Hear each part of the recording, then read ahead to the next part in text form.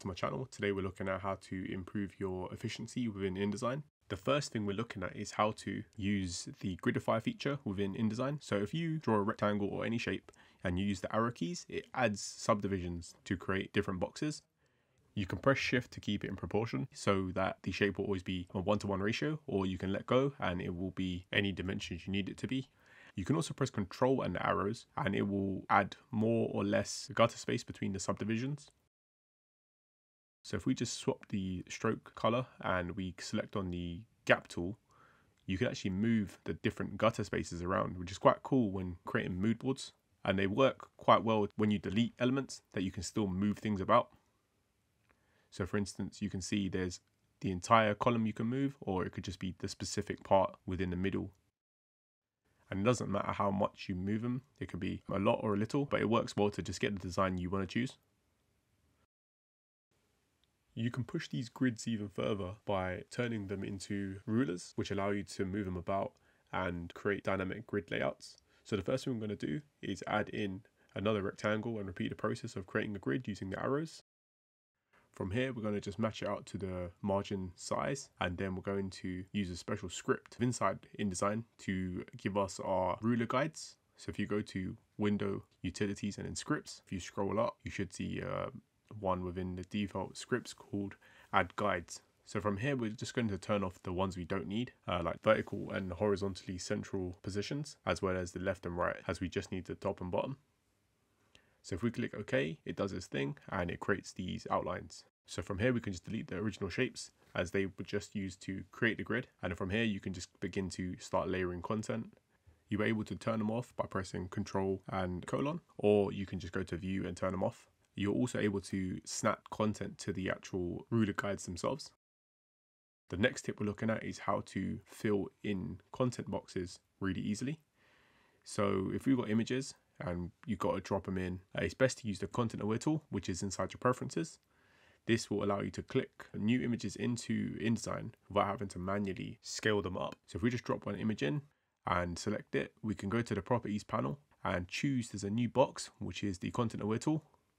We can click on that and it begins to resize the images. So now when we drag in new images, they should all follow the same process. So if we just select a bunch of different images in different orientations, it should choose what the computer believes is the optimum viewing area. So for instance, this deer is a vertical portrait. So it sort of zoomed into the deer, so it's left the background out. The tiger has zoomed into the face, and then the food is zoomed into the foreground. This is quite a cool feature if you've got to drag and drop a bunch of different images for like a mood board or something that you just need to get the general sense of an image. You're also able to remove the content grabber as that comes up and can get in the way. So if you go to View and you select the hide content grabber, when you select an image, it removes it. I don't mind it, so I'm going to put it back on.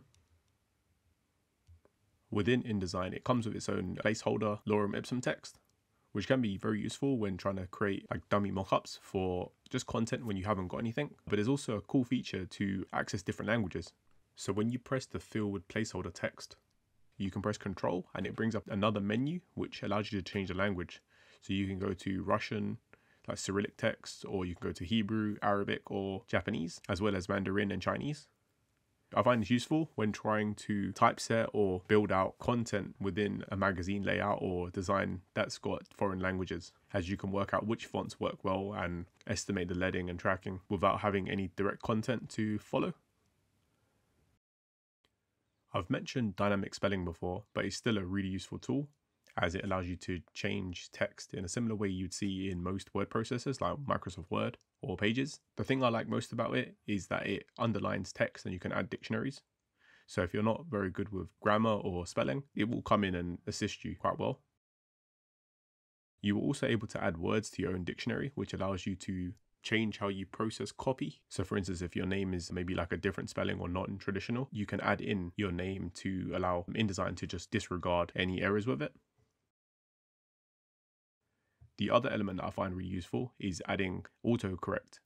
This is similar to Microsoft Word where you type out the words and if it's incorrectly spelt as you type, it changes it on the fly. Well, I find this useful to create special acronyms to allow me to add repetitive text that might come up a lot. For instance, your full name or an address or something. So you can type in a few keys and it will add in a whole sentence. So for instance, if we just hit MFN, it comes up with my full name test autocorrect. And you can constantly change this depending on your product. As you can see, it's got a bunch of different words that have been misspelled. However, they're not for everyone. There will be words that you might misspell that will need to be manually corrected, but you can add different words into the library that will allow InDesign to recognize that those are common mistakes that you miss upon, so you can build up your own library of text errors. Hopefully these tips will improve your workflow and make you more efficient when using InDesign. Please like and subscribe. Thank you.